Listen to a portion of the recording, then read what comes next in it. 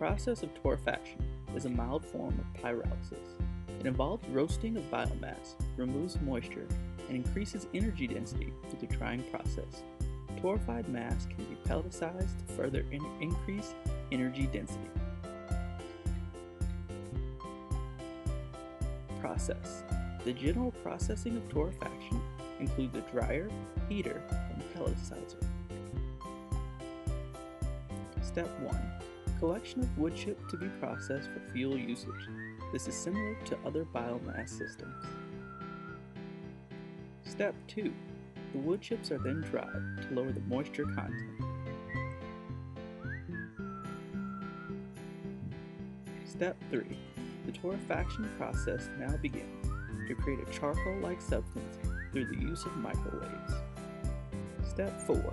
The product is now ground up into pellets for ease of transportation, uniformity, and energy density.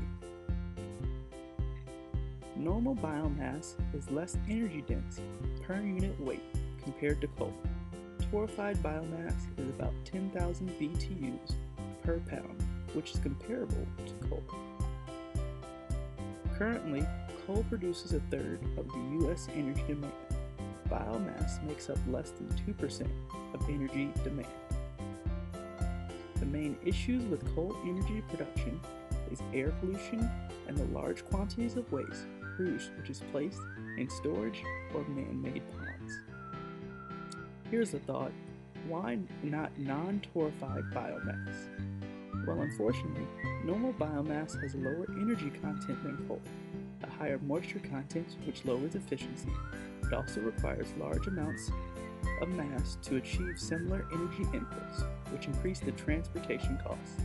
Lastly, the radius of transportation on a smaller scale due to lack of resistance to biodegradability.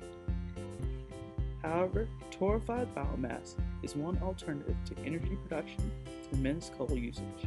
Energy content is increased since the torrefaction process decreased weight by 30%, while only 10% of energy is lost through the torrefaction process. The mild pyrolysis process removes possibilities of biocontamination and volatiles affecting efficiency. Lastly, due to the pelletization process, it can transport as easily as coal. They have similar price points in transportation.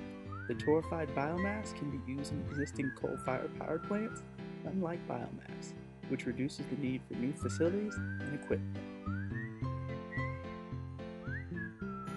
Currently, 28 countries have patented torrefaction processes and adopted the equipment for usage and created temperature standards for uniformity and product manufacturing.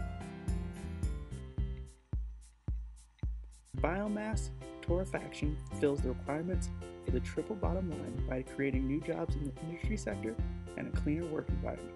The Earth will benefit in the long run with this cleaner energy and lower pollution impacts. Torrefaction is an alternative to coal energy production that needs more research to be utilized in commercial practices. Unlike coal, torrefaction is carbon neutral, which will cut down on air pollution and help environmental sustainability. The process shows viability for the future and increasing the renewable energy production sector.